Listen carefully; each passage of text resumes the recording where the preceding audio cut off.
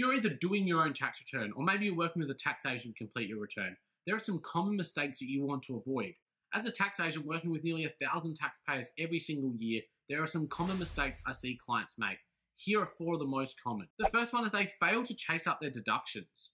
If you don't include all your deductions that you've legitimately incurred in your return, you are doing yourself a disservice because you will be paying more tax than you need to.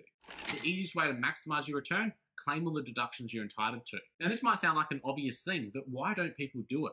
And it's because they put themselves in a situation where it's just too hard for them to find them. So they haven't kept any records along the way. And when I ask, did you spend any money on this? They go, oh, I can't be bothered finding it. Yeah, I did, but I don't know the amount. The easiest ways to fix this is to be aware of what you can claim, because it's going to give you an idea of what you should be keeping the receipts for. Asking for copies of receipts when you get the chance and keeping up to date throughout the year. If you do this, then it doesn't become a big job. And then when your accountant asks, did you spend any money on this? You can say, yes, I did. Here's the amount. The second area is people fail to include all of their income in their tax return. Now, this is something that's actually on the ATO hit list for 2024, and in particular those that lodge early. They're coming after you if you fail to include all your income.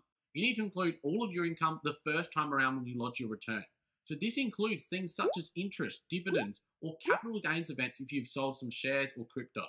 The reason why it's so important to do it the first time around is because if you don't, the ATO potentially could give you fines, interest, or penalties.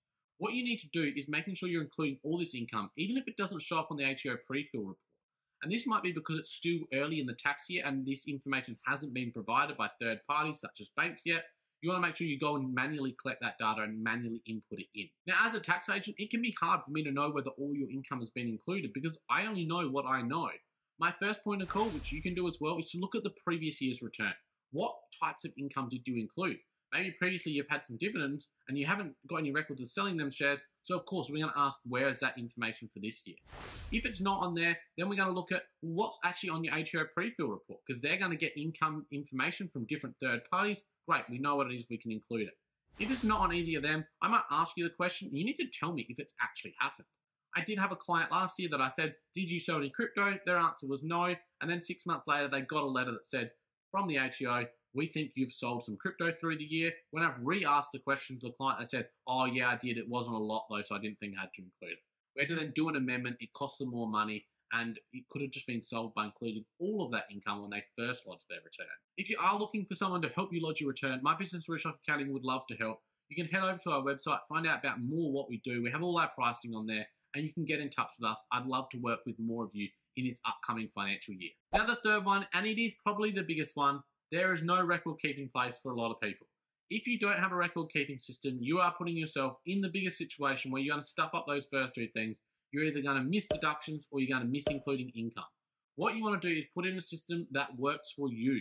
Now, whether that's something like Google Drive where you can scan and save your receipts, maybe it's Dropbox where you can do something similar, or maybe you're using the ATO app where you can store receipts and deductions in there. Whatever you do, find a method that works for you. What you want to ideally do is have a method where you're doing stuff on an ongoing basis, so you're not then having to scrounge around and do it at the end of the year. You could just store your receipts in a shoebox and then pull them out and then have them all over your desk and you're trying to find the right ones, which ones are actually tax deductions and which one were your grocery bills. You want to make sure that you've got a system a little bit better than that. Ideally, you go that next step where you're digitally storing the receipts, but you're also putting them into a spreadsheet where you're starting to know how much deductions have I actually had through the year. And then when it comes to the end of the year, you've actually got a good idea of how much refund you're actually going to get. Where possible, ask for digital receipts. If you've got a digital receipt, you never have to worry about the receipt fading or getting lost. Do that and it solves some of the issues. You know, if you go to Officeworks and they say, do you want a digital receipt? Say yes. At the end of the day, the ATO doesn't care how complex it is for you to keep records. The obligation is on you to keep those records, so make sure you are doing it. And then the fourth one is people listen to the wrong people. I don't know how many times I've heard someone say, oh yeah, I claimed this because my friend at work claimed it. Just because someone else has claimed the deduction does not mean you are eligible to claim it. Even if you work at the same workplace, doesn't mean you both will have the same deductions. Another key thing to remember with this is just because someone has claimed something previously, and that someone could be you, does not mean that deduction was actually a legal deduction. We have a self-assessment system. So you lodge your return, the ATO will give you your refund typically, but that is assuming that you've done anything correct. That doesn't mean they've checked over and ticked everything off. They could still do an audit on you. And just because you didn't get picked up on something one year doesn't mean it was right, and doesn't mean you can keep including it every other year.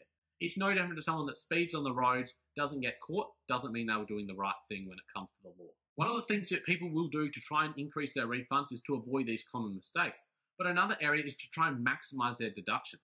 In this upcoming video, I'll go through 7 unique deductions that individuals may be able to claim in their tax return. I thank you for watching this one, and I hope to see you over there.